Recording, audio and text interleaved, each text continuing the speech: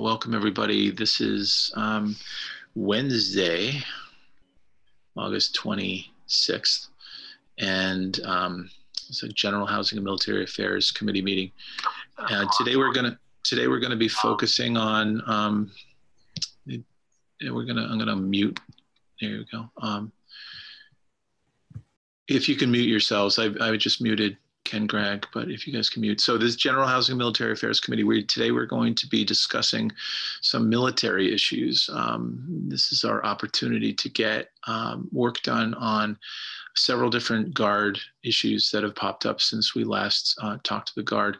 So today, we may not get to them all today, and for the topics that we don't get to, we will have the Guard back to discuss the topics at hand. So today we're going to focus on the primary focus, and if we have more time, we'll go to the others. The primary focus today will be on the Guard Scholarship Program. There's an issue related to COVID where Guard scholarship recipients aren't able to, based on what we wrote, they're not really qualifying for the scholarship because they can't go to basic training. And so there's a desire on many of our parts to try to, Representative Fagan has been working with the attorney Jim Demaray and with the Guard on language that sort of allows for an end around during the crisis, so that students who do qualify for the Guard scholarship can receive the money, and still they'll have to still fulfill their basic training requirements. But the general will talk more about that, and then to start filling us in on the deployment, which is upon us. And so we just wanted to get an idea of that, and what the status was with that. So with that, before we get into testimony, does anybody have anything they need to share with us? I know that some of us need to duck off for a little while, and that's fine. Duck off the call and then just come back when you're ready. But if no one has anything to share right this minute, then I'm going to pass the microphone right over to General Knight and have him. I think I'm trying to unmute you, General. There we go. Welcome and happy summer still. Yes, sir. Thanks for having us. Hello, committee. Hope everybody's doing well and weathering the storm, so to speak. So I'm joined today. I've got Ken Gregg, our Deputy Adjutant General. He's actually off camera. Sergeant Major Nate Chipman, who's our state senior enlisted advisor, and Major Kurt Kaplan, who's our Judge Advocate General. There were some questions perhaps about use of Guard troops. If we can talk about it today, that's fine. We can also do it on another day, depending on time. But I'll jump right into the basic training issue and that we run into with our education entitlement. So COVID has certainly derailed a lot of things, and basic training for both our Air and Army National Guard have become a casualty of that. So training and doctrine command on the Army side and likewise on the Air side has been forced to move training dates to the right, in some instances very far to the right, which drives a backlog. So normally, in optimum times, you'd find 6 to 8 months before somebody would shift to basic training. And in this case, it's now extending to over a year. And what that does for our students that have enlisted in the Air Army National Guard, they cannot derive the benefits of the entitlement.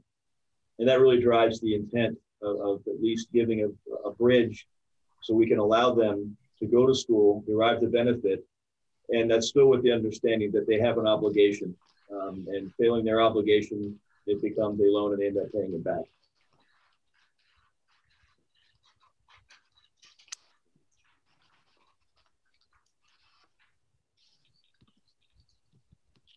And so again, this language is basically going to allow this to happen so that recruitment can continue, and so that and basically, again, we had to create an end around for this to happen. This is the language that the attorney is going to present to us. Yes, sir. That's true.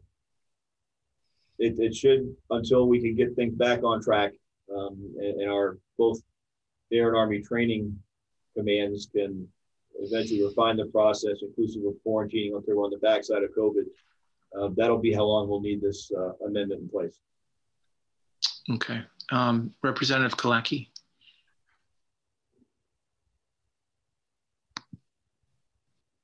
Yes, hello, General Knight.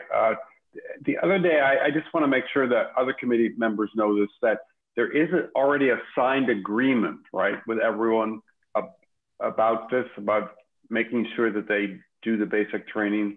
So when we allow this for the students to go back in the fall, if for some reason they did not fulfill that requirement, they're already bound to do that. So it's kind of a protection. Is that correct? Did I understand that correctly? That is correct. Okay, thank you. Representative Walz.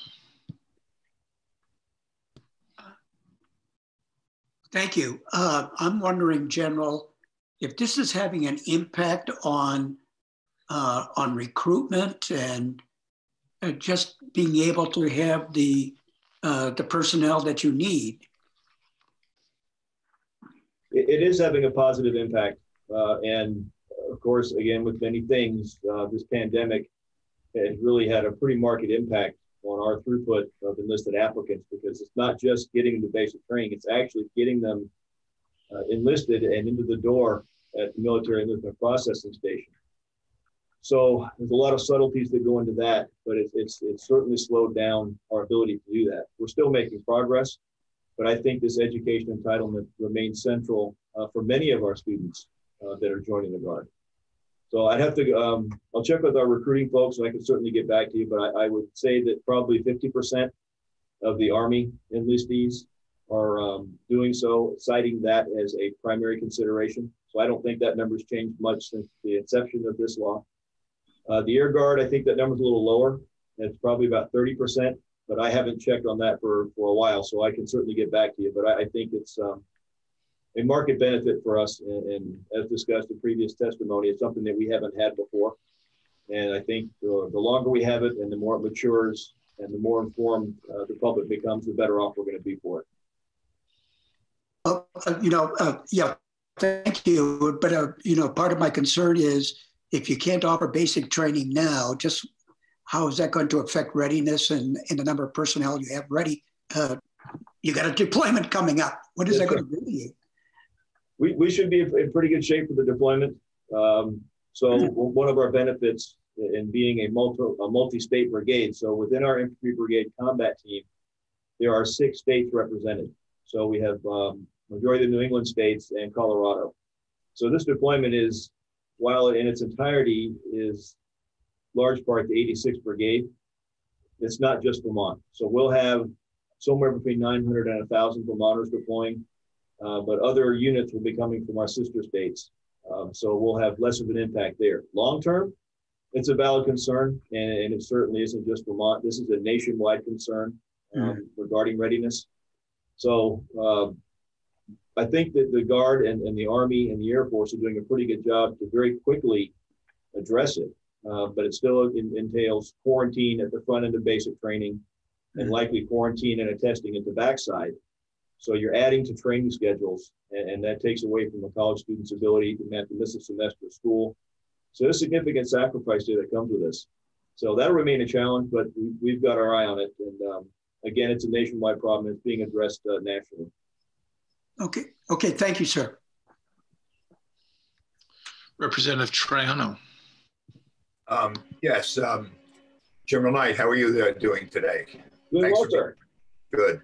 So just a question, having been through basic training, I understand that there are certain circumstances in which injury or illness can halt the basic training of an individual who has all the best intentions of getting through it. And I'm just wondering if this has got a place in this, if this situation has a place in this modification or amendment, and maybe it's better asked to Jim, I'm not sure, but it's just something that come up in my mind. Well, the only provision right now, this is Ken Gregg, the only provision right now would be, unfortunately, because they wouldn't be able to fulfill their commitment, and would become a debt. I mean, the other language has provisions where the Adjutant General is able to waive the debt under certain circumstances, depending on the circumstances. So for example, if the person was injured in basic training, you know, would that be a valid conversation to talk about the adjutant general having the option to waive the death? There is a provision in the language now that allows that. Okay. But I guess it would probably be on a case-by-case basis. Okay.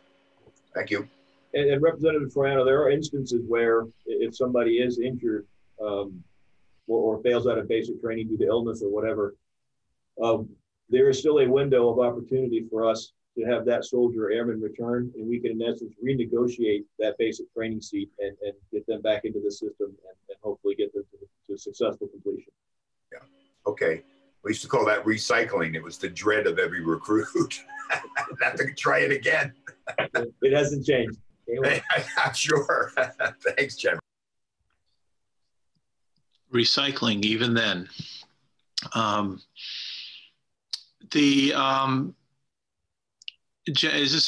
this a good time to ask Jim to come in and walk through the language, General? That sounds like a plan to me, sir. All right, Jim. And Jim, you are co-host, so you can share the screen if you'd like. Okay, I haven't done it before. So, your screen. Yeah. And where would I find the document? I don't know. It would be on your computer screen. If it's not, if it's, it would be coming from your computer. Is the road? I mean, we can have. If you're more comfortable, Ron, are you available to put the language up? Yeah, I'm bringing it up now. Just a That's moment. great. Ron, okay. Yeah, thanks. All right, give me just a second to bring it up. Yeah, and Jim, you'll just have to be explicit on when to have it shift, when to have the. Yeah, will do.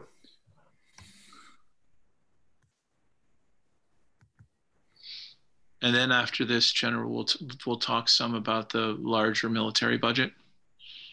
Yep, we can do that. And then Ken's here. He's very closely engaged on the budget. Okay.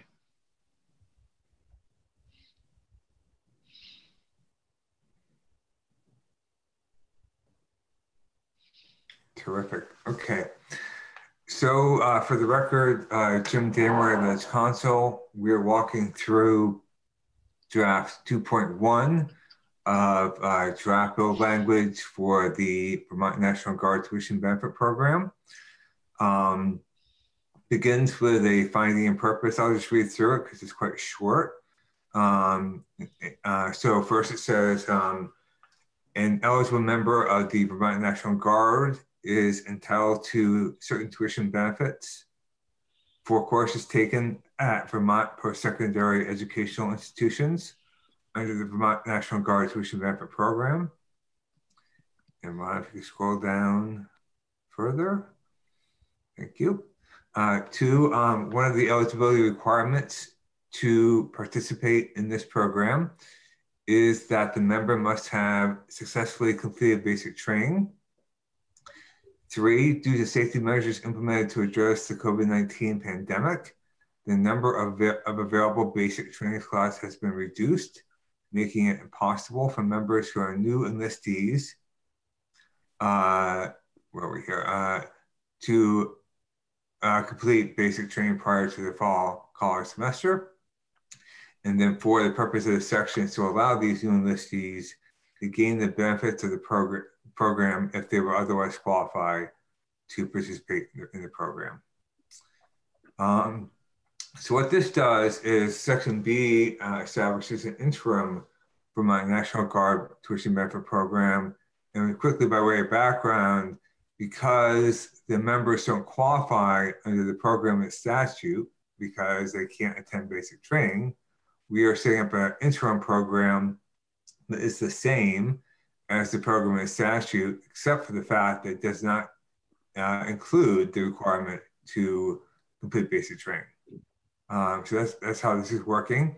So it reads, the interim Vermont National Guard Tuition Benefit Program is created solely for new enlistees who have not completed basic training, solely due to the reduced number of available basic training slots as a result of safety measures implemented to address the COVID-19 pandemic. The structure Administration and terms and conditions of this interim program should be otherwise identical to the Vermont National Guard tuition benefit program and statute, except that the interim program shall not require that a member has successfully completed basic training. We scroll down a bit further on. Eligible members under the interim program shall be entitled to this tuition benefit for courses offered by a participating post-secondary educational institutions only during the fall semester of 2020. That is there because if you scroll down further on, this is being paid for with current relief funds, and you can't use those funds after December 30. So this can only be in place until for the fall semester of 2020. So Ron, if you can scroll down a bit further. So the sum of X is appropriated in fiscal year 21 from the current relief fund to the VSAC to fund the tuition benefits under the interim program. And then C says that for enlistees who want to use the tuition benefit in the spring semester of next year and thereafter, if they haven't completed basic training due to the reduced number of slots because of COVID-19, then the requirement in the statute that, scroll down a bit further, Ron, the requirement in the statute that they have successfully completed basic training is waived.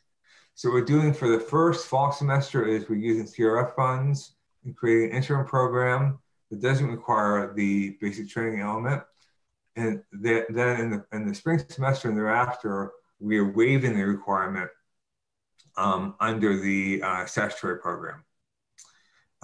In other case, D says that before funds are allocated to a member under B or C, the Adjutant General shall provide verification to VSAC that the member has a reservation for a future basic training class.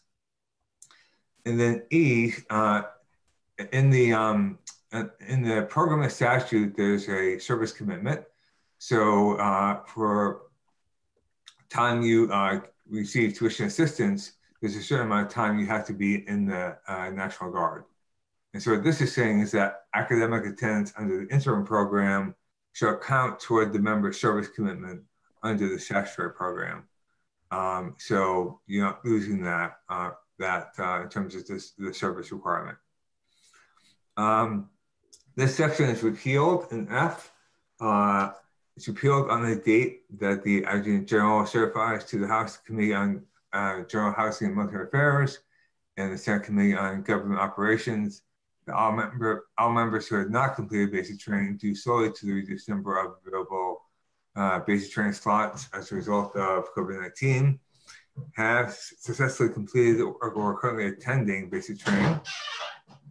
A copy of the certification shall be sent at the same time to the Office of Village Council. And the effective date of this section is retroactive to August 17, 2020. That's it. He's got it downstairs.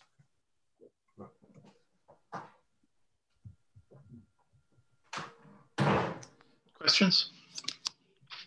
Clarifications? Representative Kolacki? Yes, thank you. I'm just wondering for the retroactive date to August 17th, why is it that date? Because I believe that's the date Norwich, sorry. That was given by, I think, Rep. Fagan, I believe, as the beginning of the school year for maybe Norwich, I'm not sure. That's correct. This is Ken Gregg. The retro date is to cover the students that were enrolled in Norwich that had already showed up as cadets. Okay, great, thank you.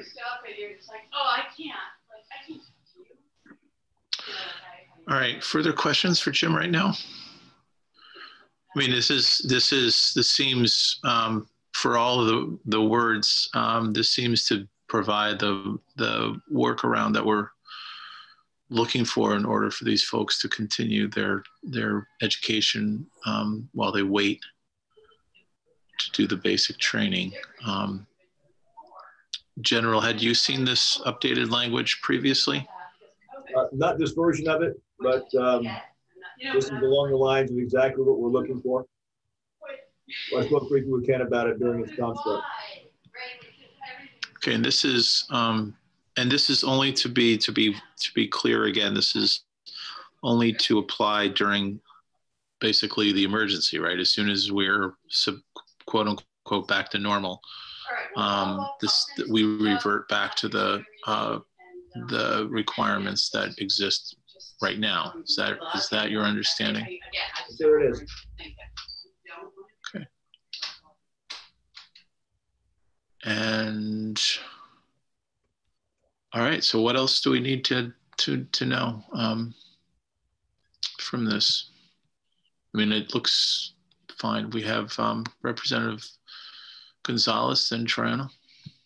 I have a question, but I think it's actually more for the Guard. One of the language that jumped out for me was about reservation for future class. Future, I kind of scribbled a little bit, but so wondering about that language and just how that process works, particularly since classes keep getting pushed out and we don't know kind of how long that is. So again, this is a question for the Guard rather than for our attorney, but wanted to ask that. Yes, ma'am, that's actually a valid piece of this. We have to have a reservation date for our future members. That's part of the process, and it's one of our measured areas for success with either on the Air Guard side, what we call our future flight program, and on the Army side, the recruit sustainment program. And our success rate with getting reservations, getting our soldiers and everything into that training pipeline, all of that feeds our measurement as a state nationally. So this is a logical addition to this. It makes sense, and it solidifies the fact that there's an agreement here. And so as things get pushed out, as trainings get pushed out and kind of remade, those reservations are just continuing along with those date changes kind of thing, or are they getting cleared off and then re-adding? What's that process for having a reservation as the dates keep changing? So basically, I don't want people to miss things, basically. Right. So since this thing really began for us in earnest back in February, the process has become pretty refined, and it's more a matter of how we do business now. It's all been taken into consideration. So we're gradually catching up and rescheduling the previous reservations, and it's a little more streamlined now with new enlistees, and they're getting their reservation dates much more quickly. They still may be a year out, but at least we're getting dates on the calendar. Great, thank you. Thank you, ma'am. Representative Triano. So that's sort of where I was going. So if a young person, or if an individual goes into the recruiter and signs all the papers and documents to enlist in the National Guard, then they are given a potential date for commencement of basic training. Is that what you're saying, General? Yes, sir. So when they go to MEPS as part of that enlistment process, that's when they'll get their initial date for basic training. The backside of that is their actual training for their specialty, their Air Force specialty code or their Army military occupational specialty. Yeah. Those are separate training dates unless they go under, in essence, a one-stop unit training where they do it all at one shot. A lot of our folks, what we call split option training, you'll do your basic training, for instance, during one summer, and then the following summer you do your training. Okay, yeah, that clears it up. So I read this morning when it first came down, and it really seems to cover everything quite well. And I think it spells it out. I don't see any potential problems or issues with it. I would support something like this. Thank you. All right, any further questions on this bill, on this language? Can I assume by, I guess by show of blue hands, to approve this language, that we can just have this passed over to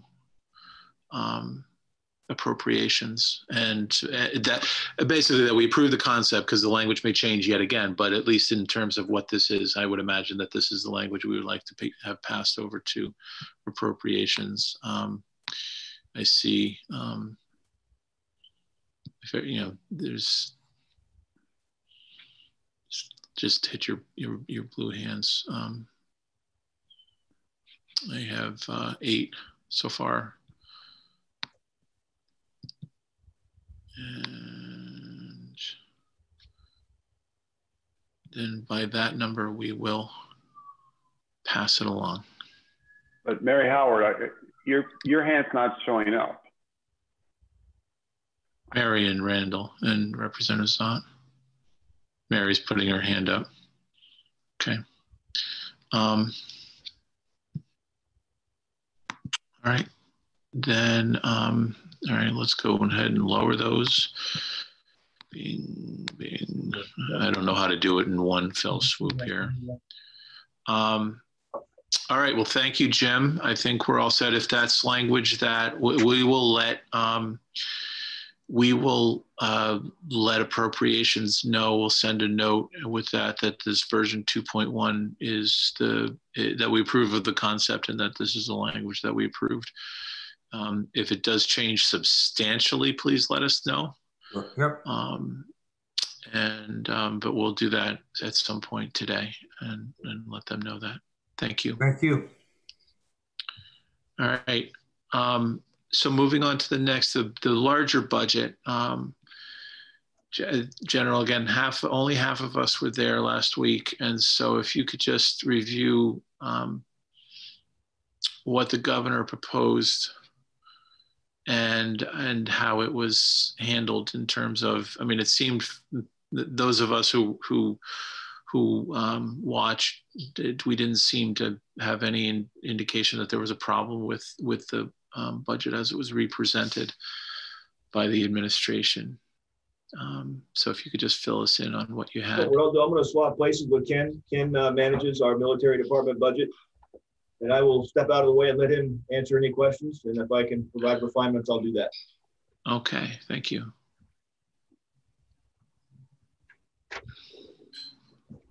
Good afternoon, sir.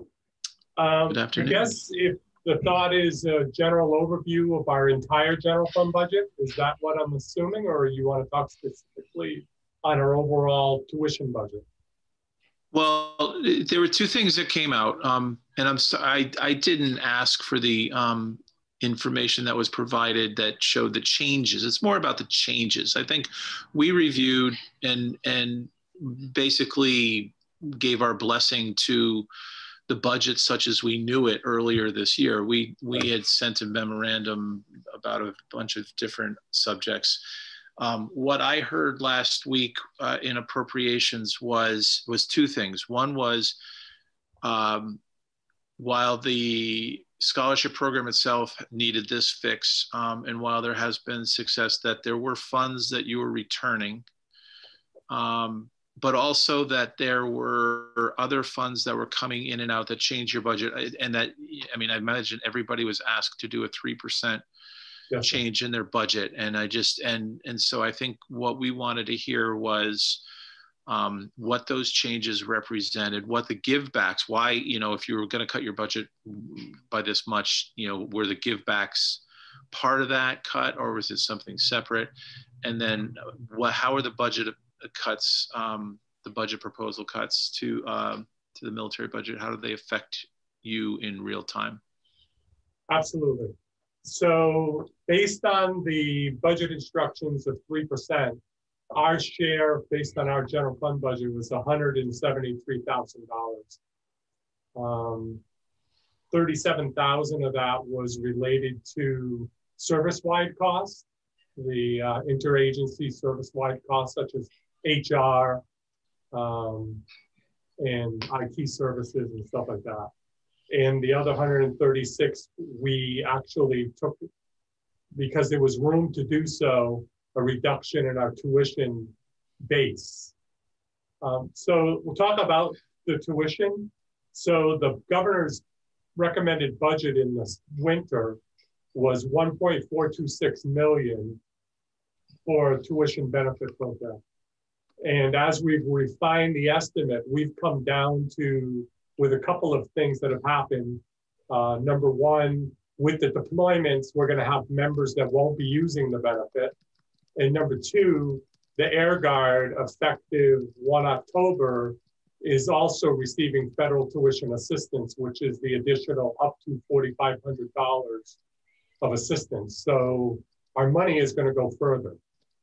So we've come back and said, well, we would recommend $1,026,000 for our tuition budget, and which subsequently left $400,000 available for reduction. 136 of it was taken for the general fund overall reduction, and the rest is being, which is about 264,000, is being considered by House of Tropes as a reversion, so that we don't erode the base, maintain the base for future years, but to take it as a reversion this year. With all that said, the military department's budget is basically operationally we're fine. We're not going to be negatively impacted. We're able to meet payroll benefits and our operational needs and meet our match to our various federal programs that we have to provide. So we're in really good shape going forward for 21. And where are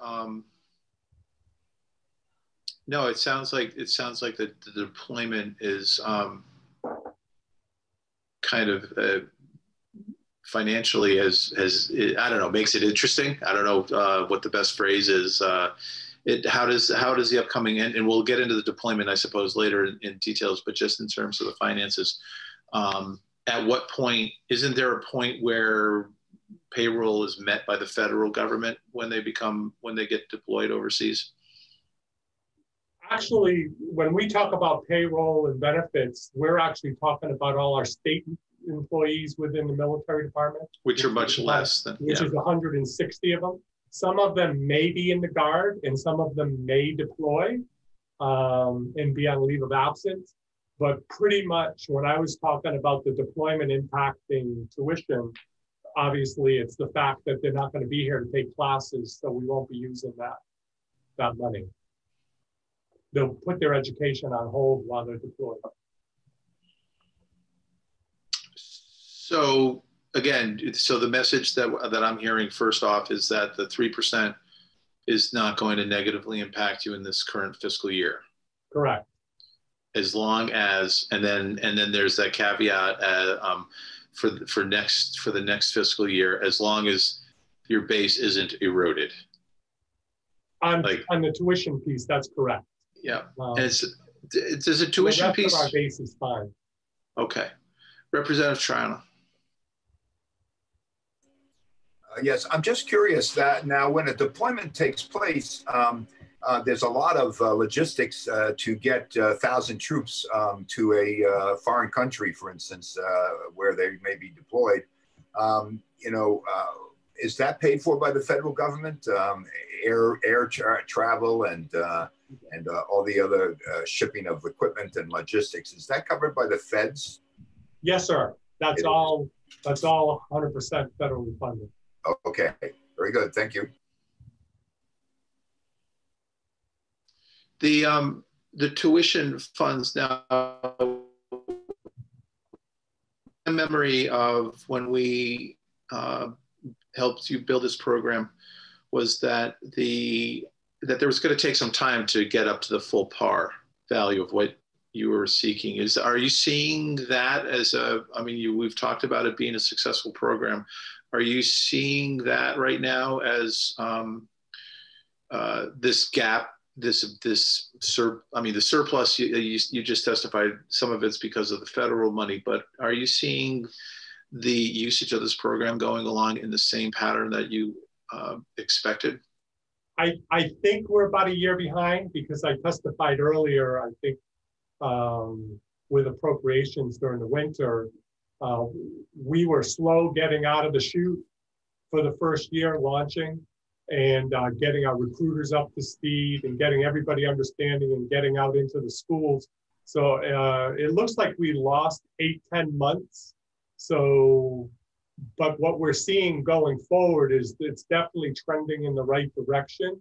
We're seeing a marginal uptick of which we're anticipating 20, 30, 40 students, between 25 and 40 students a year is at the, and we're saying over a 4-year period, we think we'll be at a 4 to 5 year period, we'll be at a steady state where we think that number will be somewhere around 200, 210 students realistically, based on averages and historical numbers from other states. The number that's been a difficult target is actually coming up with a sound or a solid estimate, because of variables like the deployment is going to cross 2 fiscal years. So it's going to take a hit, a little bit of a reduction or less money used this fiscal year coming, and then the following state fiscal year as well, it'll cross both years. So that variable, and then when we put together our estimate, we didn't have knowledge that the Air Guard members were going to be afforded federal tuition assistance, which obviously is a big number. If we have 100 people, for example, in the Air Guard doing the education benefit, and they're all allowed $4,500, there's all of a sudden there's a $450,000 reduction in what we would be otherwise asking to use. So we're trying to work within those moving targets and try to make as realistic an estimate as possible.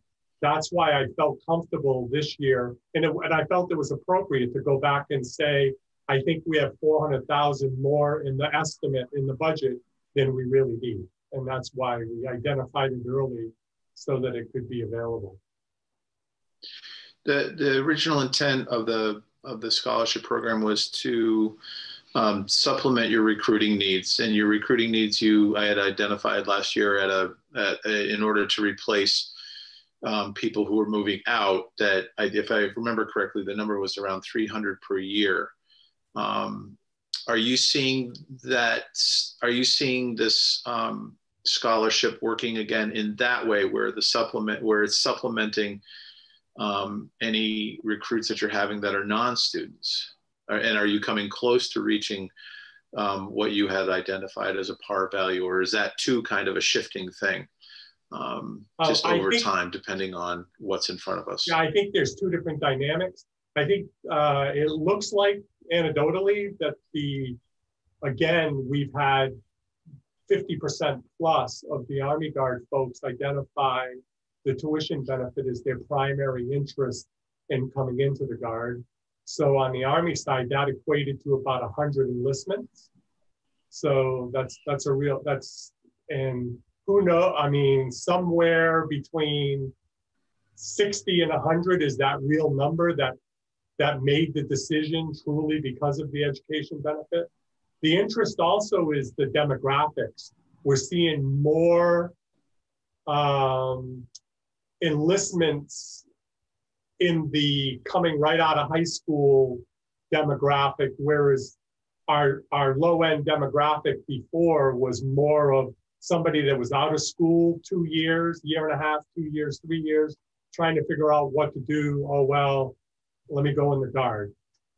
So we're seeing that benefit, the target base of being able to get to the young people that are trying to figure out how to pay for school and what that next situation is. I think another real strong benefit has been the fact that it affords trades and certificates.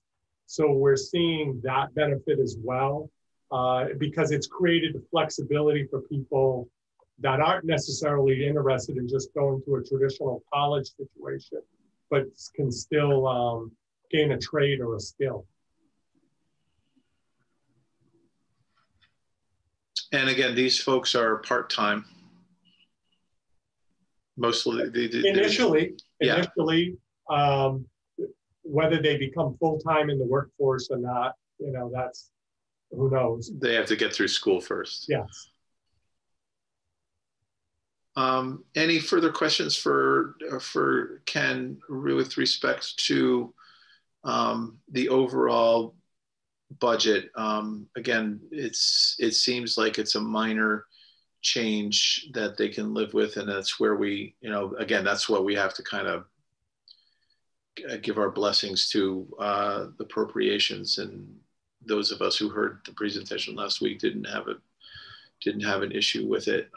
Does anybody else have any questions, or for this one, you want to just do a thumbs up? Basically our decision on this will just be reflected in a very short memorandum or email, actually, just to say that that we're okay with this budget change or presentation. So do we get that? All right. Matt, Matt, you used this hand. Good job. All right, so what I'll write to the Appropriations Committee, and I'll CC everybody, is that we're okay with this, with the military budget and with the language for the scholarship. All right, General, I may have to thank you, Ken. Thank you. Now, General, if you want to return, and the next thing we had was an update on the deployment itself and the planning and the execution of what's going on. Do you want to do that, or do you have? Can you reintroduce? Actually, before we do that, can you reintroduce the folks that are here with you? So, in addition to myself and Ken, I've got Major Kurt Kaplan, who's our Judge Advocate General. He's my subject matter expertise on all things military law. And then Sergeant Major Nate Chipman, who's my state senior enlisted advisor. So he represents the non-commissioned officer enlisted members of both the Air and Army National Guard. And these are not the folks that we've talked about in the recent past about the new hires that you made? Nope, I can arrange to have those folks here. Yeah, okay. No, I just wanted to make sure if they were the ones that we had been talking about, then we would certainly not make them come back again.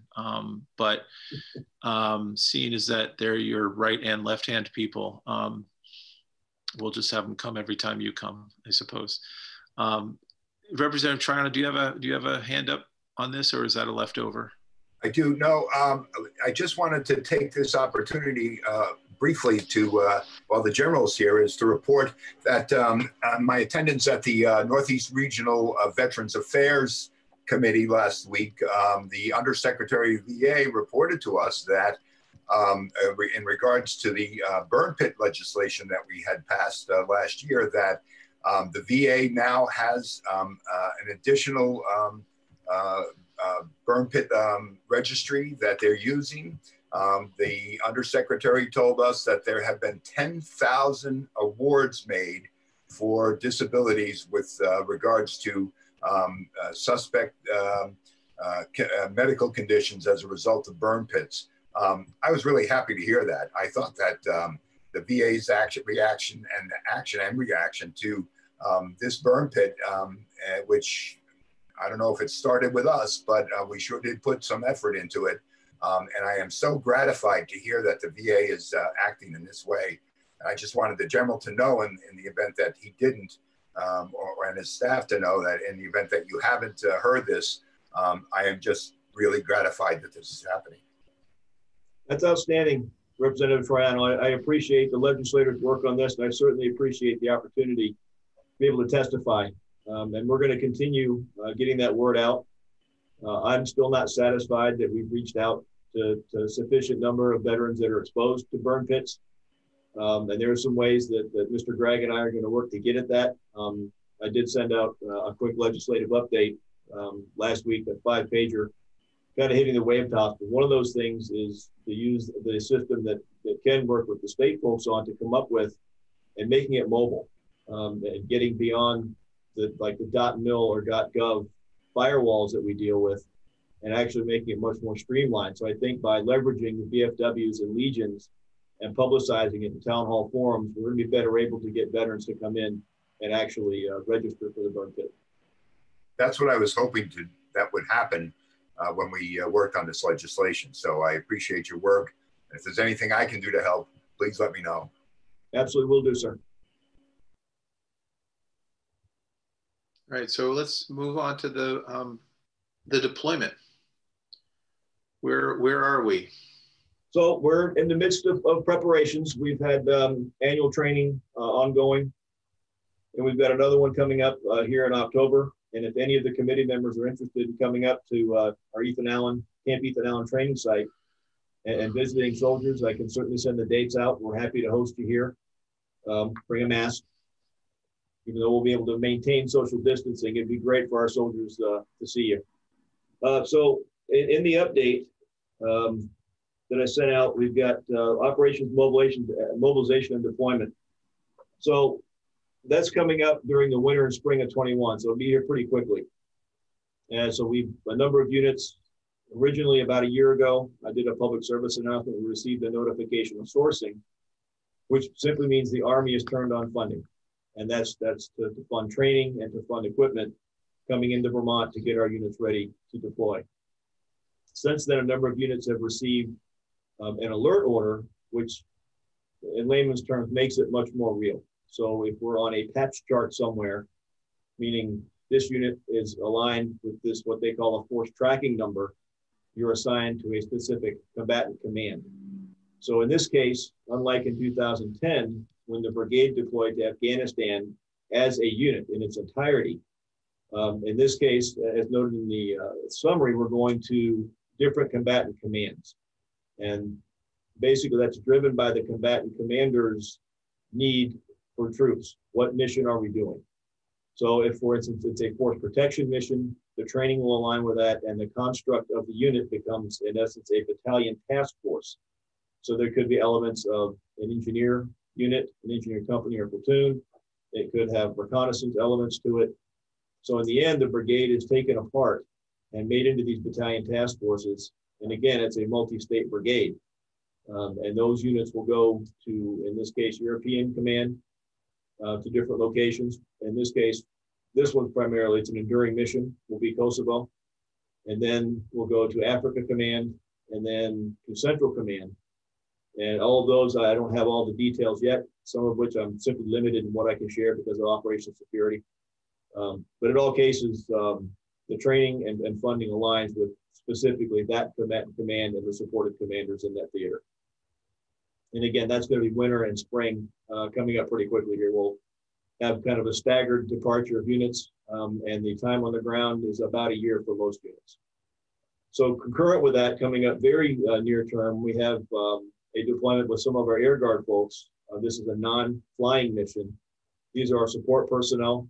It's called a reserve component period, where we'll mobilize for a period of about 6 months, a lot of support personnel from the wing, and they will go to different combatant commands. In this case, it's primarily Central Command, and they will support with personnel, logistics, airfield operations, those things that are most needed. And they will go to that combatant command and support units already in theater. And then that term of deployments, it's a much quicker rotation for the Air Guard, and we'll have those folks back here in about 6 months.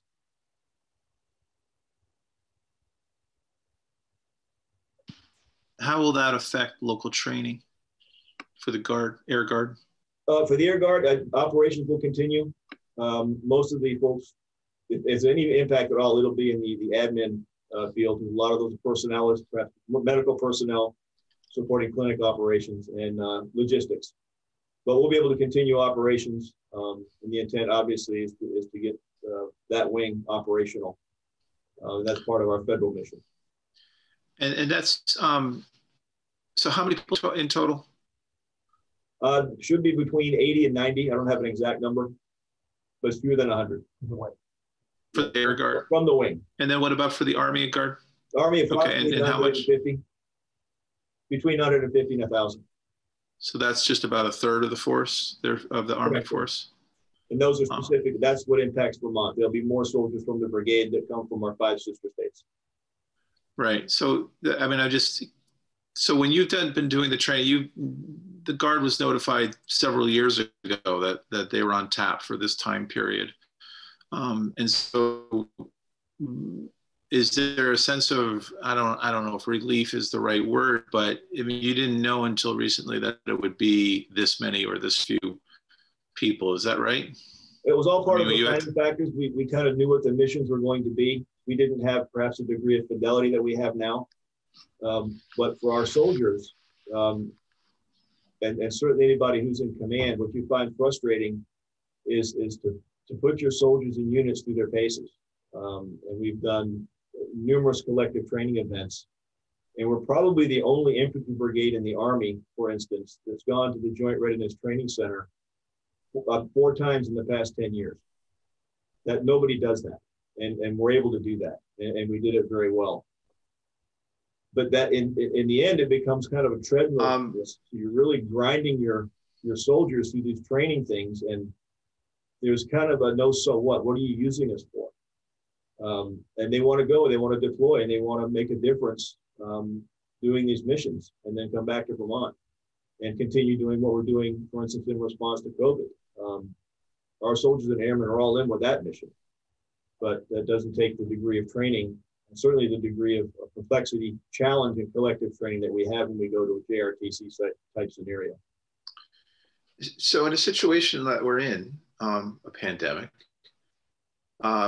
we're going to be putting together a whole bunch of people who are going to be going overseas to a different place where there's going to be potentially different strains of the COVID perhaps out there. What kind of precautions do you know of that are happening on the bases overseas that will that just pay attention to the pandemic? Mm-hmm. Well, it starts with, for instance, the post-mobilization training. So, for instance, if they're mobilizing out of Fort Bliss, Texas, or Fort Hood, they go there and they quarantine for 2 weeks. They will do the deployment, and then there's going to be obviously a time allocation on the backside of a deployment to quarantine for 2 weeks, or short of that, 7-day quarantine and testing. And we just had a smaller version of that with our Air Guard, who traveled with about 250 members to Volk Field in Wisconsin. And they work with our counterparts there, who to me kind of became the example. It's a remarkable job coming in. Our airmen were screened. They flew via military air, so no commercial air. It was in essence from a green location, being Vermont, to a green location that was sequestered from the rest of Wisconsin. It's a very specified training area. They were tied to the training area for the 2 weeks.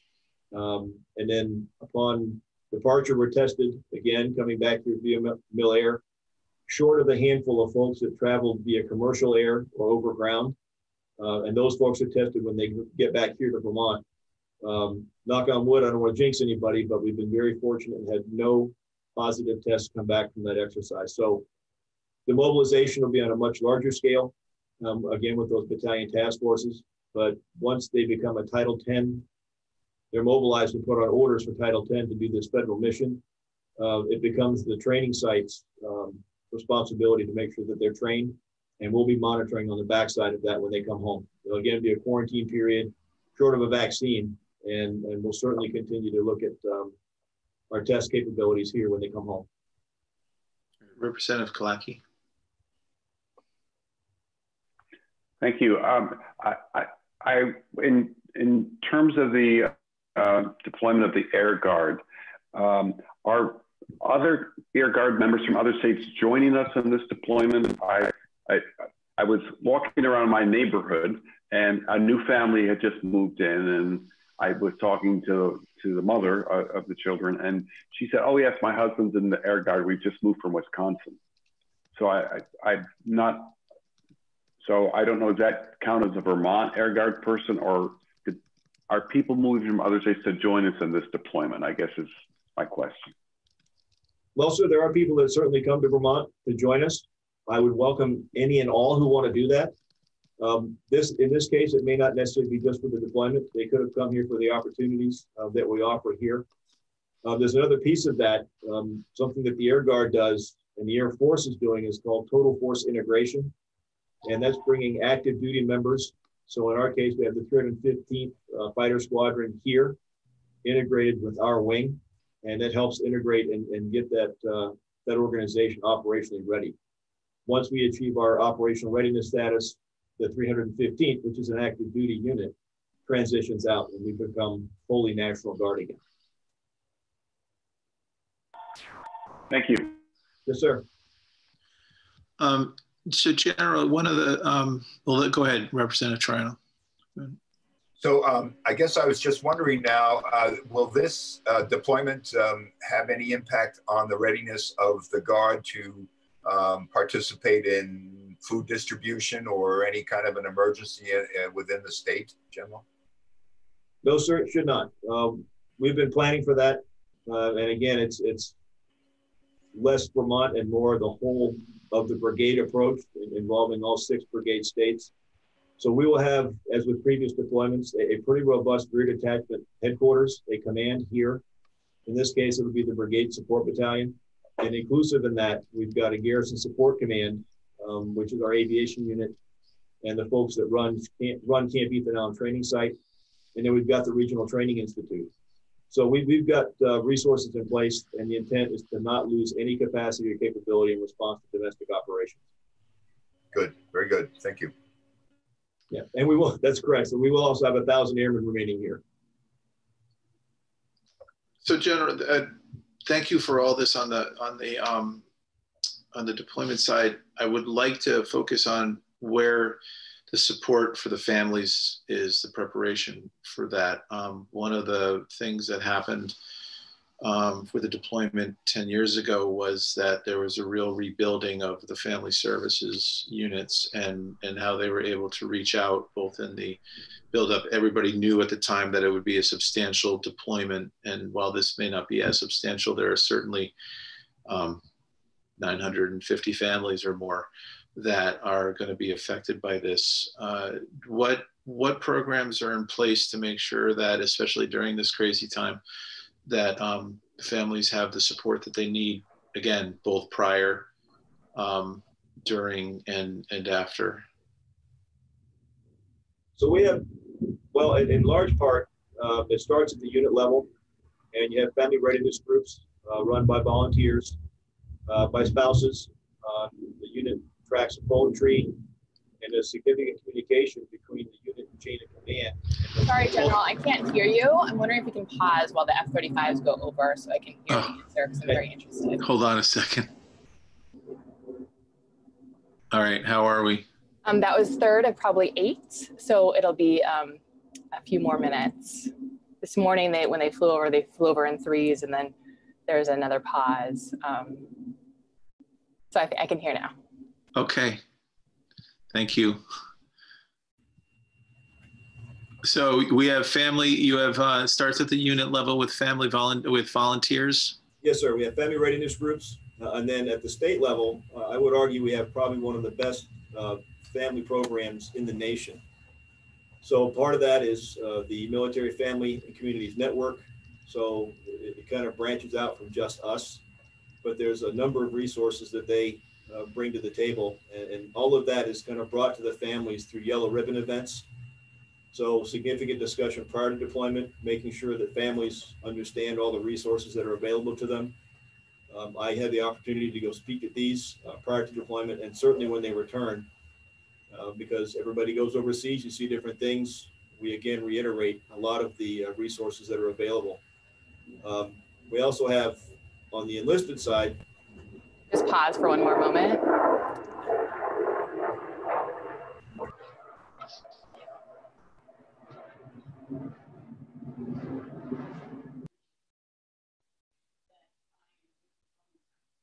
Okay, no.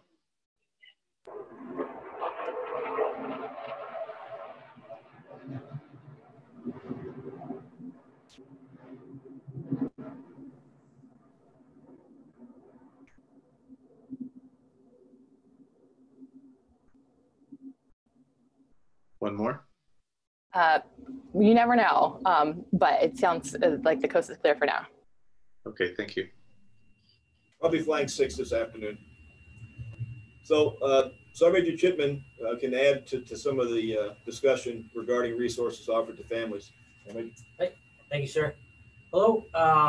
So just to shed a little light on this, as the units work up towards their window to deploy, and then during the deployment, and then post deployment, this is something that's tracked in what we refer to as like a commander's update brief, that the units, even from the company, the battalion, and even the brigade, would track their family readiness group readiness in order to be able to sort of be able to provide all those services for the families while our soldiers and airmen are downrange doing that Title 10 mission. So just the other night, this is last week, I stepped into one of the 86th IBCT's commander's update brief, and this was a topic of discussion during that brief to the commander. So it was really nice to see that all of those things are in place and being tracked all the way down to the company level. And in fact, the family readiness group leader, she was there being able to brief all of the readiness for each of the family readiness groups that are from the companies and the battalions and all the way up to the brigade. So this is something we track very well, and something that we take very seriously as we move forward into the deployment and then during the deployment. And then of course the yellow ribbon piece afterwards is something that the state level here, we keep oversight of that as we track as folks come back. So I hope that helps to clarify a little bit on the family readiness group support network that we have. Yeah, it does. It just, I think one of the things, if I were a spouse of a service member and I had 1 or 2 or 3 children during a time when it was who knows what public education is going to be like in terms of this, that we know that these families have a lot of stress to begin with. I mean, we have done a very good job with the yellow ribbon ceremonies and with other programs that have, again, been in place for the last 10 years that have identified the family members as being an incredibly important part of a deployment. The idea that there will be extra added stress because of the pandemic or because of educational difficulties or what have you. I hope that the resources my expectation would be that the resources are there to help families manage being a single parent and homeschooling your kids, if that's the way if that's the way this goes, has to be one of the most stressful things that's gonna be out there for the next year. I would agree. And central to success, as I mentioned, is that rear detachment headquarters. They really are the liaison between us and the families. That's a significant part of what they do. I think probably our biggest challenge is with any organization of this size is going to be effectively communicating with everybody. So we're certainly revisiting that. We actually have, the Air Guard has an app. The Army should have an app, which is a very efficient way to get information out very quickly and at least prompt somebody to read it or do further research on everything that we offer for resources. Right, Representative Gonzalez. So just clarifying in terms of definition of family, when you all are thinking about that and reaching out, I know a lot of what you have is directed towards children, as Chair Stevens talked about, that really in this time having that extra support around children that are homeschooled. Just wondering, and I can't remember if when you talk about family, if you're also talking about legally married spouses or partners, or kind of where that squishiness comes in. If you can talk about that a little bit. I don't think there's nothing in the family readiness program. Usually it's whoever is identified as the family by the service member. Yeah. Yeah. So did you hear that, ma'am? I did. And so in terms of that, does that also mean parents or other folks in an extended family network if the service member is identifying them? That's what I've seen in the past personally. Yes, ma'am. Great, thank you.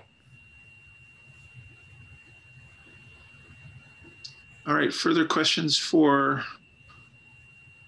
General on the deployment? I mean, I think we're gonna, I mean, I know we get to only know what we get to know through the press or when things are happening. But if there are elements of the support system, I mean, when we come back in January, if we, you know, I suspect we'll need an update and make sure that you have the resources available. Because again, while this committee can't determine what your military strategy is, we certainly are here to make sure that the people that are involved, families, and then the folks when they come back have the resources that and have access to the resources that are available. So make sure, please, to keep us in the loop in terms of where you see that there might be a need for those resources. Absolutely, we'll do that, sir. You know, it's I mean, I know my kids have aged out of school, but I've seen families since their kids were, 10 years ago, so they were 10 or 12 years old. And it's been interesting to watch them grow up with multiple deployments for their parents and see how the system has been able to help them. But knowing full well that there have been issues that needed to be dealt with simply because of their service. Yeah, very much appreciated, sir. And we're not shy. I'll also reach out to the congressional delegation. And Senator Sanders has been really wonderful in ensuring our family programs remains as ready and as robust as it is. All right. Thank you.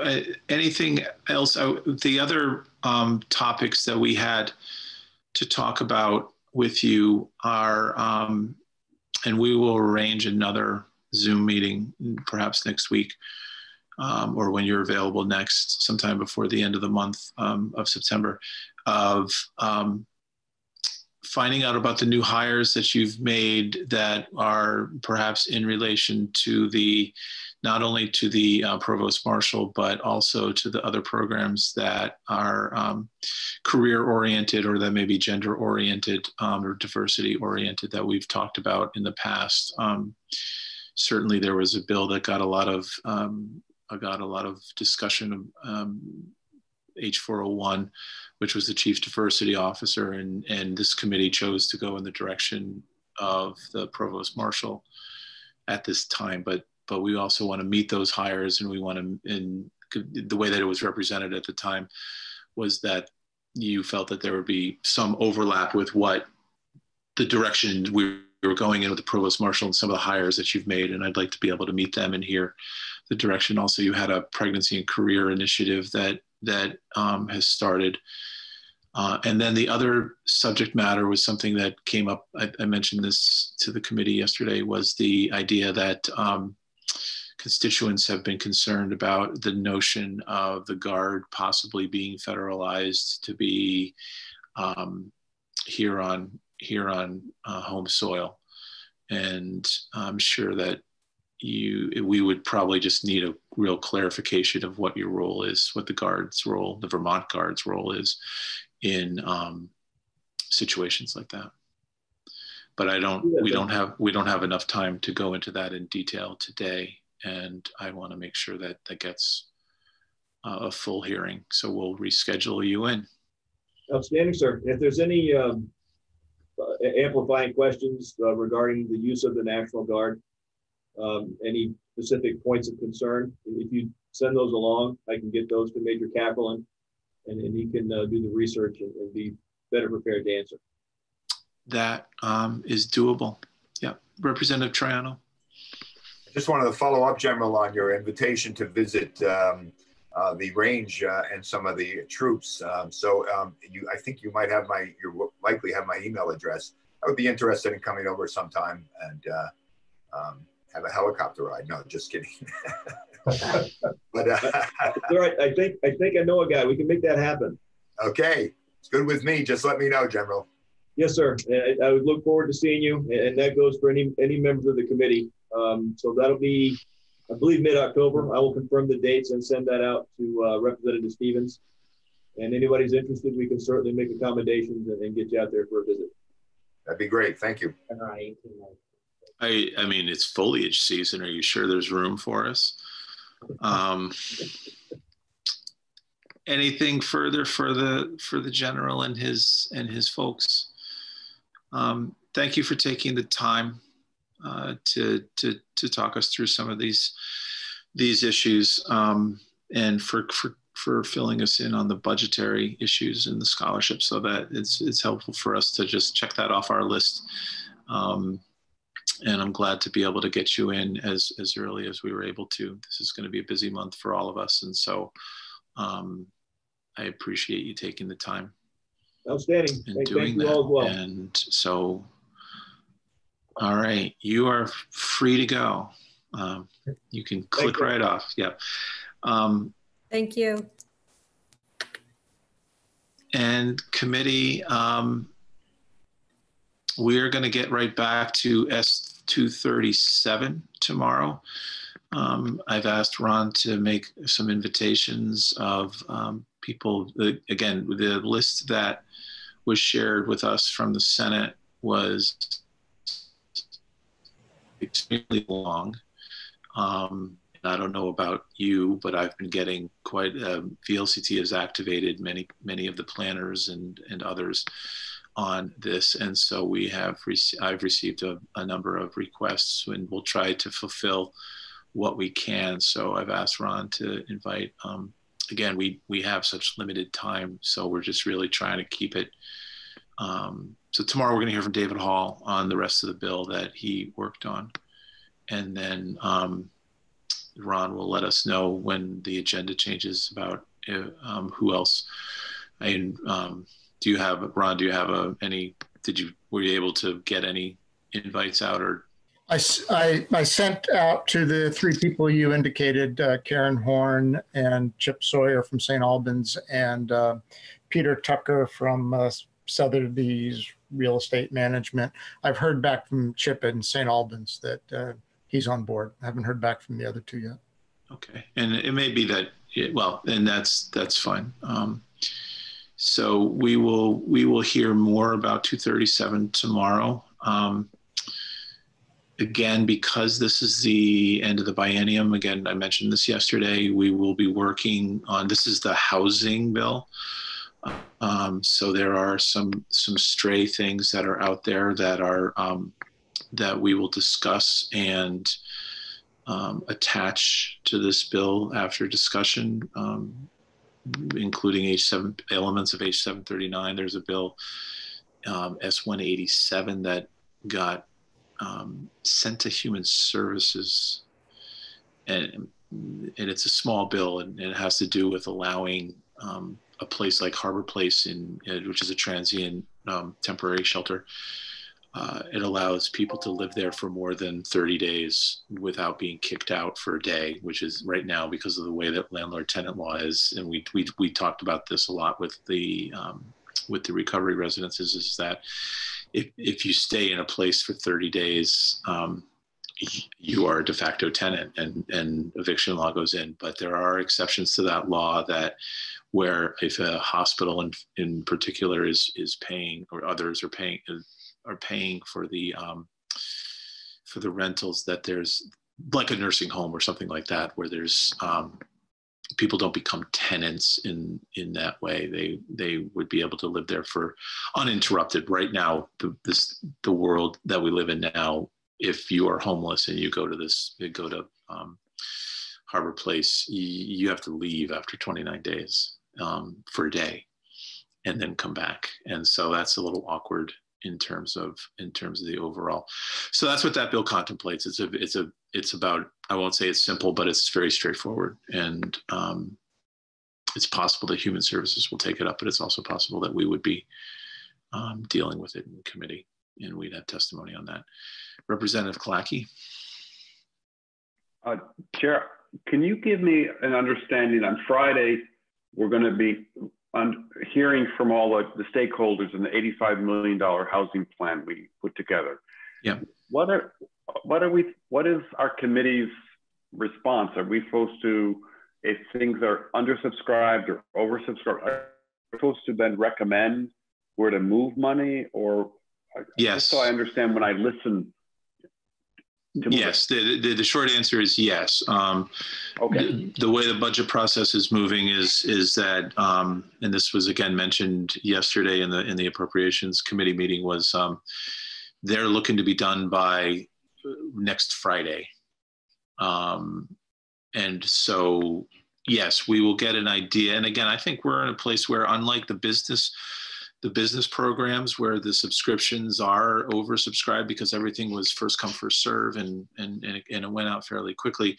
I think we're going to hear for the stuff with the housing is that the programs have stood up. There have been a lot of applications, but not as much money quite yet. But again, we think that it's not, come September 1st, after a month of not having the $600 extra in the unemployment, that we may start seeing more need for back rent come up. And so I think we're in a slightly different place where there's more prognostication, but I think in the end, what we're going to, yes. So I'm going to go to the short answer of being yes.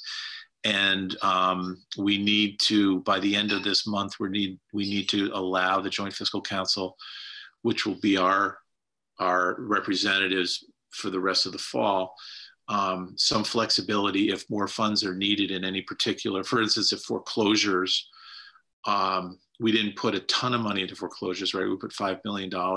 If we find out that they need $2 or $3 or $4 million more, that the Joint Fiscal Council will be able to do that. So yes, we'll start to identify where the needs are, and okay. how we can do it. Those are the cards we have. They're the same cards we left with, basically. Again, because the federal government punted on the Senate punted on having a solution until at least September 8th at the earliest. So,